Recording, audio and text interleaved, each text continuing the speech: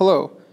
In this video, we're going to be proving the chain rule and then doing some examples to help illustrate the more complicated versions of the chain rule. To begin with, we're going to take a look at the proof, and while this isn't technically a rigorous proof, it should still give you an idea of why the chain rule is true. So I'm going to call it a proof just in air quotes. There's a slight technical reason why this proof isn't completely accurate, but it's good enough for our purposes. So to start the proof, we see that we have a composite function up here, capital F of x equals little f of x of g of x. So when we begin our proof, we have capital F of x plus h minus capital F of x, which would be equal to f of g of x plus h minus f of g of x. Now, we're going to need a bit of a trick in this proof. As in most proofs, there's some type of insight we need. And what we're going to do is multiply and divide by g of x plus h minus g of x. So we're going to divide by g of x plus h minus g of x, and we're going to multiply by the same thing.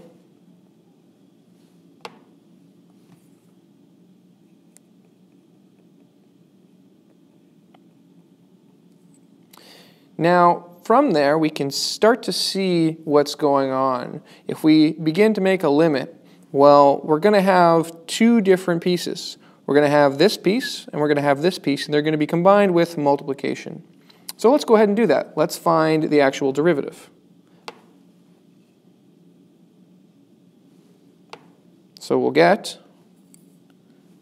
the derivative of capital Fx equals the limit, as h approaches 0, of this whole quantity here, f of x plus h minus f of x. So we have f of g of x plus h minus f of g of x over g of x plus h minus g of x times g of x plus h minus g of x. And we need to put an h somewhere on the bottom, so we're just going to put an over h over here. The h is over top of this whole thing, and so we can throw it on the bottom of the second fraction. Now, if you notice, this kind of looks like the derivative of g of x. But this looks very messy. There's all sorts of things going on in this term, and we need to clean it up a little bit. In particular, if you look at the denominator, it almost appears as though the denominator is approaching, well, 0. Imagine plugging in h equals to 0. You're going to get g of x plus 0, or just g of x, minus g of x. So this denominator appears to be approaching 0, and potentially we can get a definition of the derivative from this fraction. But what we need is a substitution. So we need to let k equal g of x plus h minus g of x. So if we notice, as h, I should say, as h approaches 0, k is going to also approach g of x minus g of x, which is also 0. So this denominator is approaching 0. Now, when we do this to k, when we call the denominator k, it also allows us to make another substitution up on the top. In particular, if k is equal to g of x plus h minus g of x, we could move the g of x to the other side and say that g of x plus h, so therefore, g of x plus h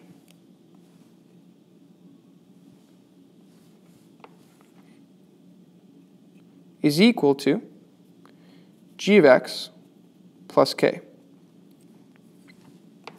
So let's go ahead and take this substitution for k that we have here and plug it in for the denominator. And let's like this substitution we have here, g of x plus h, and let's plug it in to our function fx. So we're going to rewrite all that as follows. The derivative of capital Fx equals the limit as h approaches 0 of f of g of x plus k minus f of g of x over k times g of x plus h minus g of x over h. Now, as we said, since h is approaching 0 in this limit, k is also approaching 0. And we know that the limit of a product is going to be the product of the limits. So we're going to split up this limit into two limits, one with k and one with h. So we'll get the limit as k approaches 0 of f of g of x plus k minus f of g of x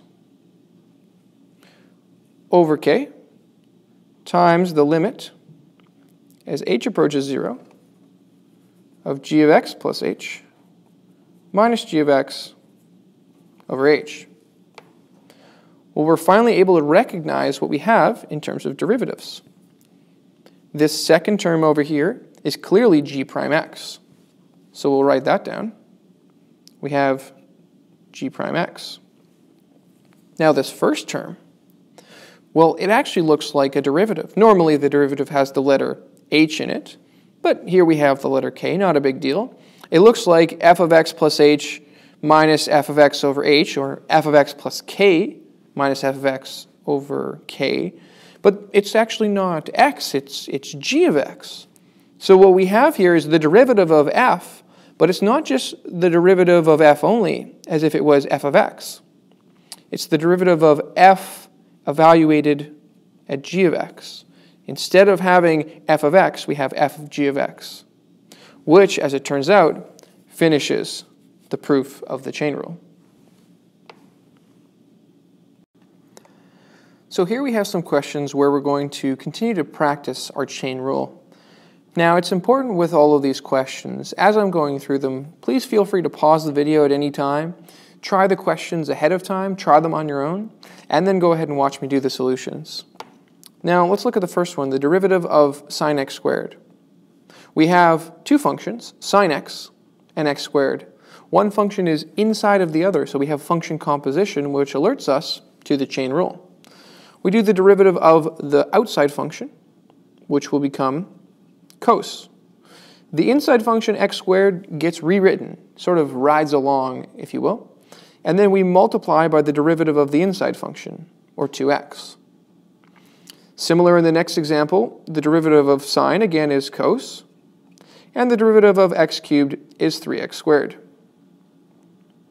If we're going to do the derivative of cos, we need to know that it's negative sine. We get x to the 4 times 4x cubed. The next one's a little trickier. It's hard to tell what's going on because there's a trig function, so we think maybe we do that derivative, but there's also this power 4 here.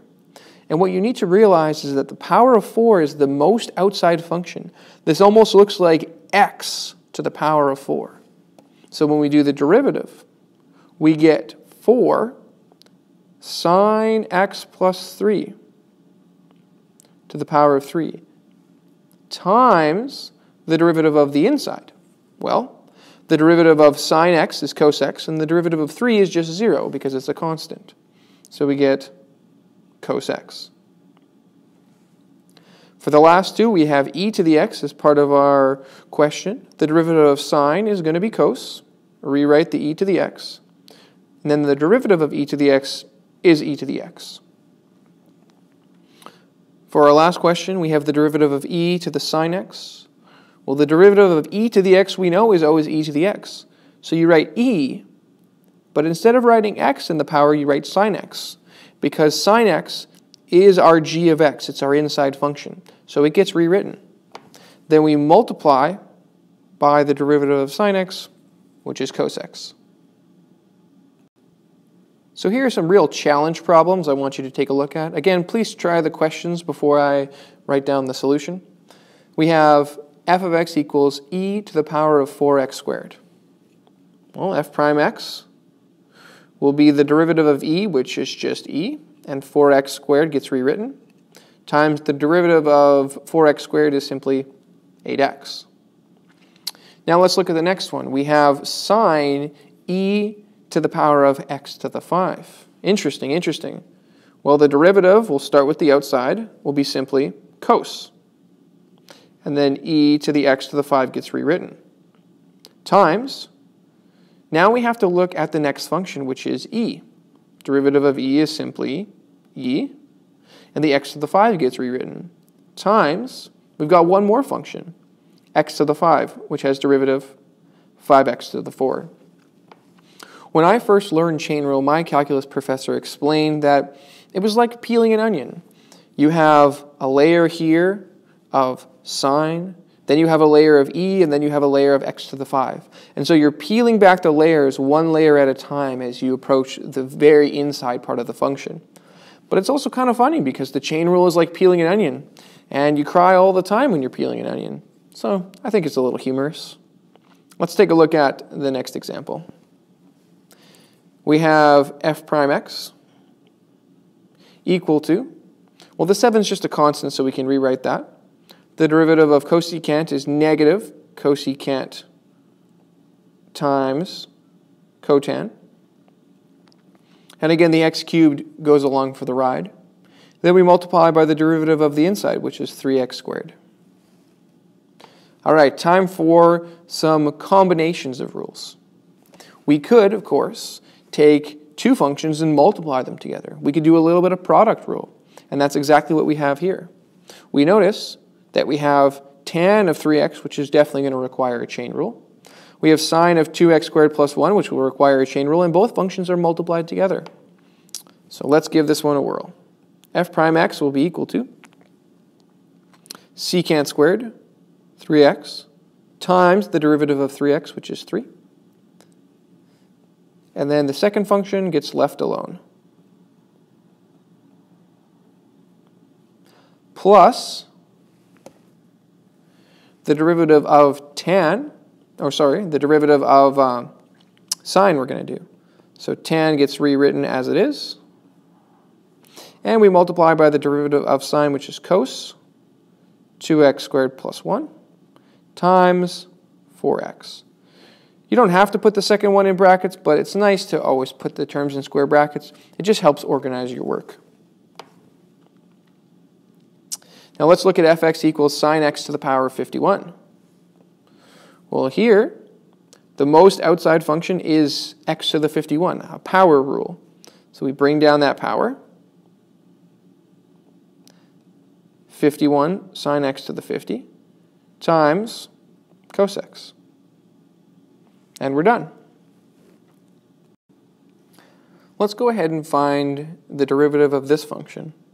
Before we do, notice that there's a 7.2. This is the very outside. We have a power rule. So we're going to need to bring down that 7.2, rewrite the inside function, and then multiply by whatever the derivative of this is. So let's start it off. F prime x equals 7.2 x to the 4 plus sine x squared to the power of 6.2 times. Well, now we have to deal with this inside function. And in fact, we have addition. So we can go 4x cubed plus, derivative of sine is cos, x squared, but now we need another chain rule, times 2x. It looks like we finished doing derivatives, so we'll close off that bracket, and there's our answer. Let's take a look at this function. Cotan of x squared plus cotan squared of x squared. They almost seem the same, but there's this extra 2 on this second cotan. I wonder what's going to happen. Let's find the derivative. Well, cotan becomes negative cosecant squared times 2x. Everything's seeming normal initially. But now, what do we do with this cotan squared? My advice to you would be to rewrite this cotan squared as cotan of x squared, all squared. When you see a little power of 2 on a trig function, what it means is there's literally 2 of those trig functions multiplied together. And so writing as a power this way is very effective to see that the power rule has to happen first before we do the derivative of the trig function. So here we're going to get plus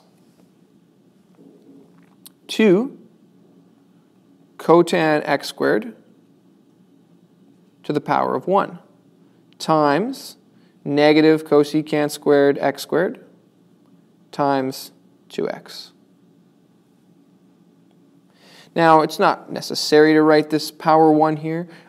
You don't have to because it's just to the power of 1, but it's a good habit to get into to make sure that you're remembering to do that power rule first before we do the derivative of the trig function. Now, here we have, of course, our good friend the quotient rule. Just to remind you, we sing the song, low d high less high d low.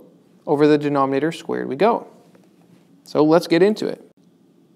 So we're going to start with low cos 6x minus cotan x d high secant squared 2x plus secant 5x tan 5x.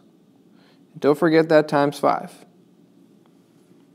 Less, so this is low d high, less high tan 2x plus secant 5x. D low, derivative of cos is minus sine 6x times 6. And then derivative of cotan is negative cosecant squared, so we'll make that a positive cosecant squared. All over the denominator squared we go. So this whole thing is over cos 6x minus cotan x all squared. Definitely a messy question, but as long as we sing the song, we should be able to get the correct answer. Now on to the hardest question of the notes for the day. We have to find the derivative of this crazy function. There's definitely a lot here. There's an x squared, there's a sine cubed, there's a cos, and there's also this power of 7 over 2. So the first thing we're going to do, of course, is look at the very outside function. What's the thing on the very outside? What's the first derivative we have to do? And the answer is we have to use the power rule to bring down this 7 over 2. So that's going to be the very first step, 7 over 2, bracket. Everything else just gets rewritten. X squared, sine cubed, 5x, minus 3 cos pi x squared, all gets rewritten. Multiply, put some big brackets and start the chain rule. Well, we have inside the brackets two functions separated by subtraction. So we can do the derivative of this one, we can put a minus, and then the derivative of this one. But we're going to run into some problems with this one because if you notice, there's multiplication. We have, you guessed it, a product rule. So you're going to get 2x times sine cubed 5x plus x squared. Oh no! Inside of our product rule, we now have to do another chain rule. It's almost as if we were peeling our onion, and inside of it we found more onions that had to be peeled. This sine cubed is a chain rule question. We have to bring down that 3, which is a power. Again, if it helps you, you can write this sine cubed over here as sine of 5x all to the power of 3. We have definitely a chain rule to do.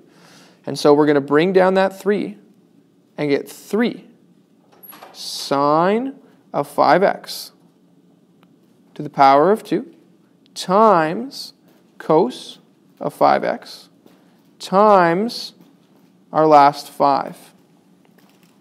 Now we have to subtract off the other term. Well, it's going to be cos, and we know the derivative of cos is minus sine, so we could put a plus here. Plus 3 sine pi x squared. And we need another chain rule here. Multiply by pi times 2x. We then go ahead and close off the final bracket, and we're all done. Now, just a few notes here. If you had written this as 2 pi x, that would be fine. Or if you had decided not to rewrite the sign, there's another notation for this section here. If you had written this as, instead, sine squared 5x, that would also be fine. It would mean the same thing and you would get full marks for either notation. But make sure that you realize when you're doing this trig function here that the power rule has to happen first. Last but not least, there's some homework to practice. Take a look at number 7 to 53 on page 204. Make sure you omit these ones. The questions are just a little bit strange. But definitely try these questions. I'd recommend doing the odd and even questions. You want to get a lot of practice with the chain rule. Thanks for watching.